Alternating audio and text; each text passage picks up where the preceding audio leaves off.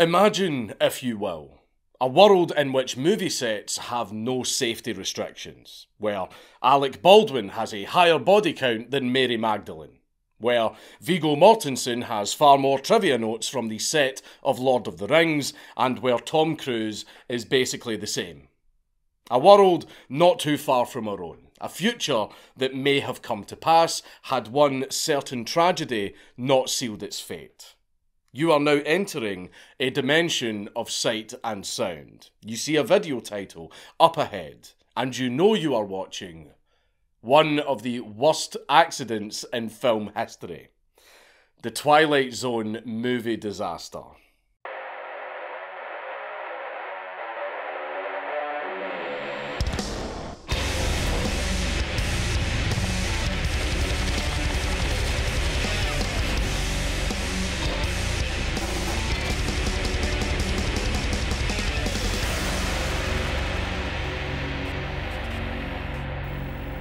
Please leave a like and a comment on this video because it really helps me in the algorithm. But before we get started, this video is brought to you by Holzkern. Holzkern may have started small, but after 7 years and over 1 million customers satisfied, they have become the place to go if you want a watch made from all natural materials with a unique personal touch. Holzkern make watches, and not just any watches. They are a small team based out of Austria that produce the highest quality watches and have been since 2015. Their watches use materials directly from nature with as little processing as possible. I've got a fair amount of respect for nature, and I think it's good to get out and actually touch grass as much as possible. Every Holzkern watch is a unique piece due to the grain, marbling and iridescence of the wood, stone and nacre. Another thing that we can thank nature for. While Holzkern watches are made of natural materials, Holzkern understands that you must give back what you take in order to preserve our planet. So everything from production, packaging and delivery are designed to be as sustainable as possible. Also, together with partners such as the Jane Goodall Institute, Holzkern supports reforestation projects and various other projects that have environmental protection or social support in mind. A Holzkern watch is designed to remind you of the nature that it comes from, the connection that you have with it, the uniqueness you share with it, and the importance of how you spend your precious time. It's also great to have something unique and sentimental that lasts. So get a unique Holzkern watch today, either for yourself, family, friends, or that special someone, with a 15% discount on all products using my code COUNT15 at holzkern.com during checkout. Free shipping is provided to both the USA and most EU countries within 2 to 5 days, and you get a 24-month warranty with a 24-day right of return. So, show them some love. Click the link.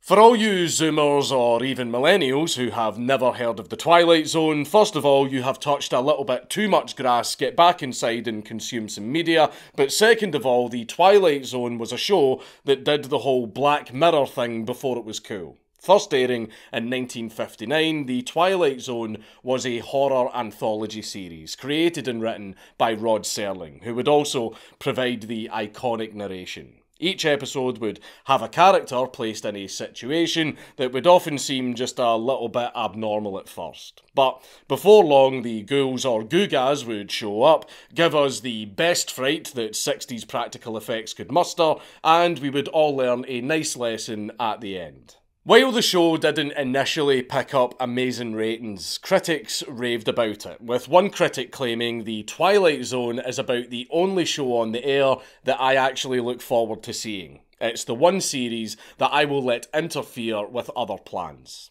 Very soon, the ratings picked up and the show became an iconic piece of television history, with references all over the shop, from Futurama's recurring gag, The Scary Door, parodying the intro to Twilight Zone, to even the term Twilight Zone itself being used hyperbolically to describe spooky or surreal events. The original run of The Twilight Zone ended in 1964, but as true back then as it is today, no media is immune to being dragged from its peaceful grave to have an unnecessary remake or sequel being beaten out of its corpse.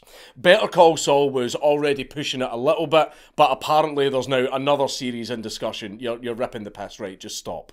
But a little-known director, you may have heard of him, named Steven Spielberg, decided to produce this particular corpse beating. And soon, production was underway for a Twilight Zone movie with a release in 1983. The movie, like the series before it, was to be an anthology, and while a rarer format to put on the silver screen as opposed to the natural episodic nature of TV, it's not unheard of, and has actually been done quite well if you do it right. See Sin City or The Ballad of Buster Scruggs. The film started with a prologue starring Albert Brooks, who you will know from Drive, and Dan Aykroyd, who you will know from Coneheads and Crystal Skull Vodka.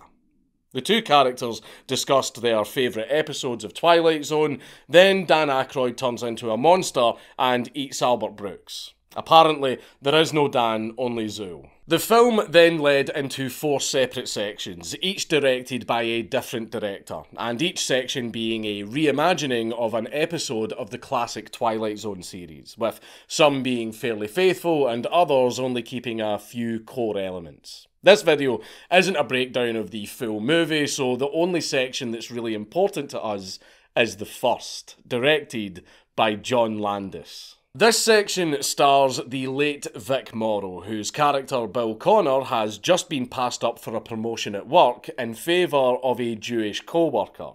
His character goes to a bar to try and cool down, he sees his friends, he sits down, and then proceeds to go on a rant that contained more gamer words than the average COD lobby circa 2013. He then harasses 2 separate waitresses, he talks about the Jews owning everything, he talks about the people of Asian heritage he killed in Korea, now owning his house, despite his house being owned by a Japanese bank, before finally dropping enough N-bombs to make a Grand Wizard blush. It truly was quite a masterful piece of hate speech. The segment then enters the Twilight Zone, as Bill exits the bar to find himself in Nazi-occupied France, and the rest of the segment is Bill entering various situations in which the groups of people he was just disparaging are now being killed for their race right in front of him. In Nazi France, he is mistaken for a Jew and shot at, then he is chased until he finds himself in the Deep South, where several KKK members see him as a black guy and try to lynch him, until finally he finds himself in the jungles of Vietnam during the Vietnam War, where American soldiers see him as a VC and shoot at him, until a grenade launches him back into wartime France. He is then loaded onto a freight train with a Star of David patch attached to his jacket, and then the train pulls away to what we know as a concentration camp, as Bill sees his old friends at the bar that he started the segment in. The standard racist man sees what it's really like type of lesson. However, this is not the entirety of what this section was originally meant to be. Bill is obviously an unsympathetic character. So a few movie executives who were producing the film decided that John Landis had to make him more sympathetic somehow. Like, at the end of it, he learned his lesson. Landis came up with the idea of having Bill transported back to Vietnam again, where he would then save 2 Vietnamese orphans from a burning village as the GIs were closing in. And in this scene, he was to escape while being shot at by a helicopter. So, where you have child characters, you need child actors, and the particular child actors chosen for these roles were 7-year-old Micah Dinley and 6-year-old Renee Shin-Yi Chen. Now, the section required an outdoor nighttime shoot in the Indian Dunes movie ranch at Valencia in California, and normally this wouldn't be an issue. But something problematic for Landis reared its ugly head. Those pesky child labour laws. In the great state of California, child actors are not allowed to work at night time or in proximity to explosions. But we've all seen Vietnam War movies. If you don't have a burning tree line with a full moon illuminating the faces in the trees, you may as well pack up and go home. Luckily for Landis, or unluckily, depending on how you see it, these children were not hired through a child acting agency. Nope, it was that good old-fashioned Hollywood nepotism. There are like 5 degrees of separation, but a production assistant's husband talked to their friend, who then suggested his niece Renee for the role, and the assistant's husband's friend then called his friend and asked if that guy's son wanted to be in it.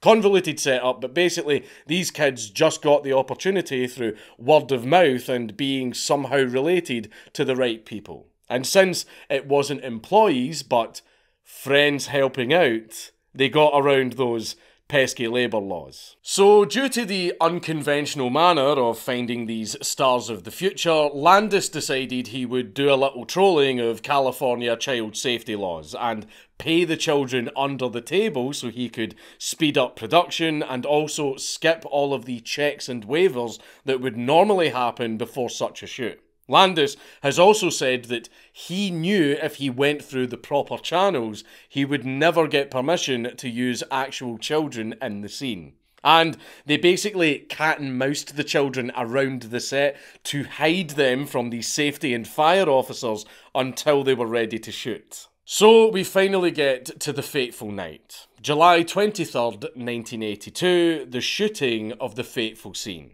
Vic Morrow has the children under his arms and is running across a shallow river.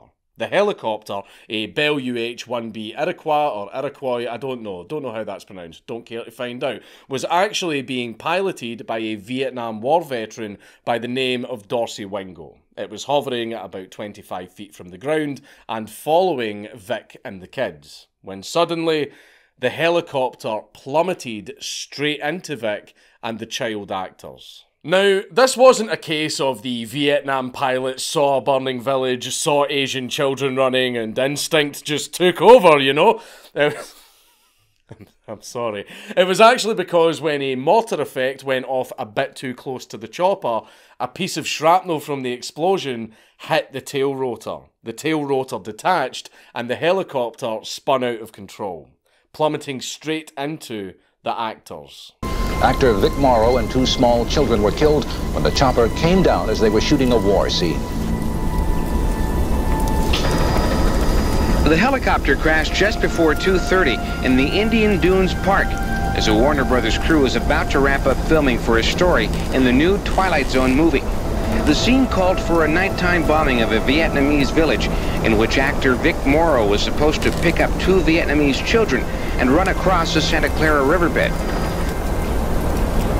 Investigators say one of the blasts may have sheared off the helicopter's tail rudder, and the huge rotor blade hit Morrow and the kids, killing them instantly. Yes, I cut the footage early. No, I'm not showing the whole thing. It's on YouTube if you want to see it.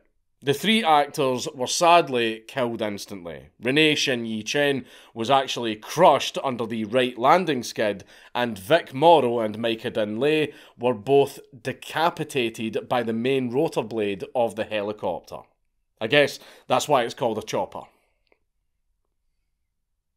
Look, I'm sorry, if I don't laugh, I'll cry. All 6 of the crew on board the helicopter were injured, but none died, thankfully. One of the assistant cameramen on board the helicopter, Randall Robinson, claimed that production manager Dan Allingham told the pilot, "That's too much, let's get out of here," in response to the explosions being a little bit too close for comfort.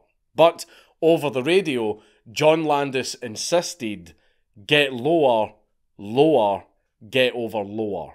The accident obviously had a massive fallout in both criminal and civil courts. In the proceedings, the parents testified that they actually had no clue that explosions in helicopters would be anywhere near their children. But by the time they realised this was the case, the shoot was already underway and it was too late to stop it. Another thing to point out is Daniel Lee, Micah's father, was horrified to see the set of a Vietnam village burning, since he was actually a survivor of the conflict. Wingo, the pilot of the helicopter, strapped on his biggest pair of balls before he took to the stand for his testimony, stating that Vic Morrow had over 5 seconds between the time the sound of the helicopter changed and that impact. Basically trying to suggest that Vic had plenty of time to get out of the way.